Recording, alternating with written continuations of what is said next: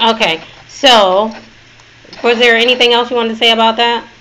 We're good with the snitching thing. No, not really. I just don't approve of it. I mean, like I said, police officers are paid the big bucks. They got technology. They need to get out there and do their job. I mean, the mayor does the best that she can of supporting, the police officers and giving them what they need. And I think that's how, it should be. Like I said, I had a family member that was killed and police did their job and they got a conviction. I know people that was wrongly convicted of stuff, and put in situations where they lost things, they lost family members, they lost time from their family members because of what somebody said, and not saying that it's true or untrue, but you just don't put somebody else's life in the hands of another criminal, or even if it's just a regular citizen. You don't put that person's life in another person's hands who don't have the experience or who don't know what they're talking about. Period. Okay. Now, you mentioned your properties, you had homes and all that. What happened to your homes, your houses, your property? I lost everything. I lost all my cars, trucks. I lost all my property um, due to the fact that I was in jail. Um, it's all gone, man. You know, like you go back to the snitching thing. And if I had told on someone, I probably wouldn't have lost it because I would have never went to jail. So, I think about it all the time, but it's just not in me to sit here and tell anybody or tell somebody about somebody something that I don't know or I don't have nothing to do with. So all that stuff is gone now, and that's the main reason I'm probably here in Ohio because I got a roof over my head. I didn't have a roof over my head if I was to come home, and it would have been a little harder for me to go about, getting my life back. So, all that stuff is gone, and I'm just starting over. Okay. So, you're out of prison, you're working. Um, how do you feel? Like about your new beginning? I'm happy to be home. I'm happy to be able to go and move around a little bit that I can because I can't do too much. I still got this bracelet on my leg, but I mean, jail is so much different. I mean, I know if you had to, be in there for whatever reason the case may be, you gotta be there, but it's a difference when you out here. It's like I can't say this is life, but after doing that little time, to me this is life.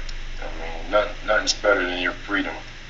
If you'd rather be in jail with $1,000,000 or you'd rather be out here with $1 in your pocket, I'm gonna make the decision. I'd rather be out here with $1 in my pocket. And like it's so much. It has so many advantages. For you to live life. And like I said, I feel good. I'm happy. I've been home 3 months now, and I still haven't seen any of my kids or family members personally. I FaceTime them, but I have yet to be able to, see any of my family members. The most upsetting thing about me going to jail is that, you know, I lost relationship with my kids. Especially my two sons. I haven't heard from them, FaceTime them, talked to them. I don't even know how they're doing.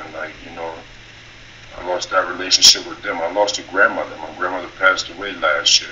Oh, sorry to hear And that. the most difficult thing about being out here is that, on a daily basis, I think about how different things could have been if I never went to jail. But now that I'm out here, I just tell myself that I just have to move forward. I just gotta do what I gotta do to make this life better for myself and my kids and whoever. So, how has this experience changed you? making better decisions.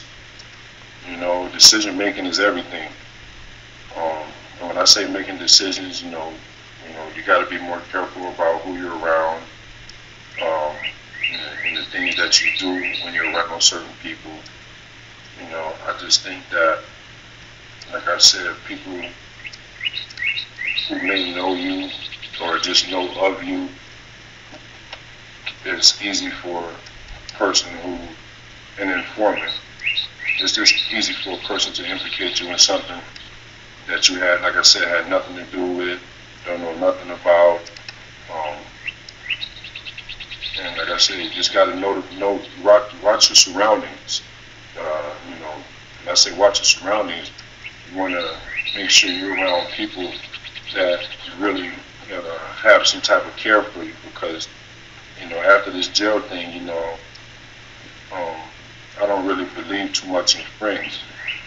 I had an incident in jail where the guy, he kind of about my height, but he was a little bigger. He was about closer to 300. Where we had an incident where he shadow boxing with me, and I told him I don't really like that. I don't know how to shadow box, and one thing I told him, and I think I'm gonna stand on it. I'm always gonna stand on it. Like, I could be your homie, but that don't mean I gotta be your friend, because I can't consider everybody a friend, because I'm not. I can't trust you as far as I can throw you, so I don't consider you to be a friend. I was like I said, I was hurt by people that I really had care for. Like I said, I haven't seen my son, and I felt that me and my son's mother, we had a good connection. But after I went to jail, I see how the connection was not even a connection. So I don't really like the word friends too much. Do you feel betrayed? I definitely feel betrayed. I just did time in jail for nothing. I just lost everything, why? For nothing. There's no explanation. Like, maybe it was my fault, like I said, because I trusted a person to help me and do things for me, and that person couldn't be trusted. And with me going to jail, I felt like I was betrayed. I just think my name was, like I said, was just implicated into the situation, because the police made these informants say what they wanted to say. I think the informants were coerced. So, I definitely feel betrayed. But like I said, there's nothing I can do about it. The only thing it is that I work too hard for my name, and I'm not about to let nobody drag my name in the mud saying I told on somebody when I know I didn't. And it's like, other than that, everything else, I work hard every day, 6 days a week. I get back, to where I need to be, doing the things I want to do. I'm not a quitter. What I mean? I feel like I'm a trendsetter. I'm not about to sit back and wait on nobody to do nothing for me. So, I'm a little bitter, but that's just motivation. So now you're working a 9 to 5. How is that going for you? It's not bad. It's my first time having a job at my age. It's crazy because, I've always felt like I could have a job. And, this 9 to 5, you get your paycheck. But like I said, I play professional basketball where these checks don't even compare to nothing that I'm getting. What I make in a year, I used to make that in a month, a half a month. So it's different. But I'm satisfied. I can't.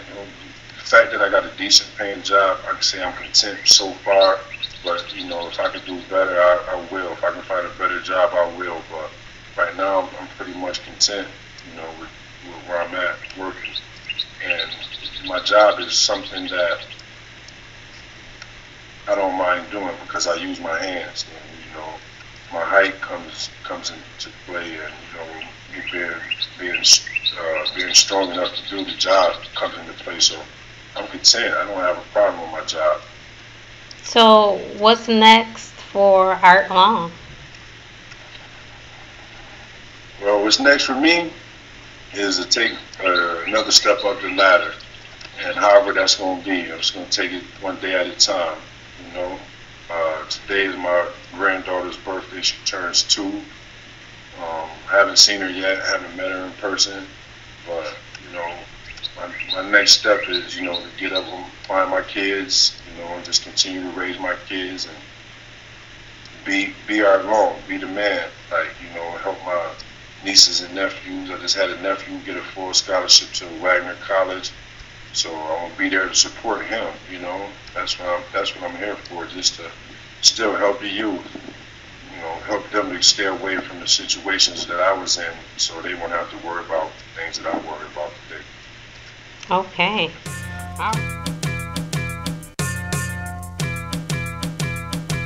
It's your boy DJ Amady. I'm here to put my stamp of approval on Toxic Magazine. Poisonous literature. Yo, I'm Red. Let them know about that. Damn. When it comes to the magazines, I only do the toxin. They do it way different, always thinking out the box. Malik, right, Tammy, Roman stars that we got. Yeah, we heading to the top for that #1 spot. We gon' show you how we rock. NYC to the rock. Black owned urban mag, other mags watching flop. Other mags follow suit. Over here we do our own thing. Buzzing on the web, in the stands we got our own lane. Website rocking, yeah, we got them viewers up. Exclusive interviews with the stars, ain't nothing new to us. Paparazzi pics with the models and the rappers. Legal side money with keys, something for the trappers. From the cover to the back page, flashing like a tidal wave. Nothing watered down, getting straight to the facts. ToxicMagTwitter.com, follow us back. Only connected with the best, you stuck dealing with the rest. When I'm done, Toxic Mag gon' have to cut me a check. I back, that's the name, yeah, I'm coming up next. I'm on my road to success, Toxic Mag will do the fine print. And when I'm spitting, they gon' ask him where they find him.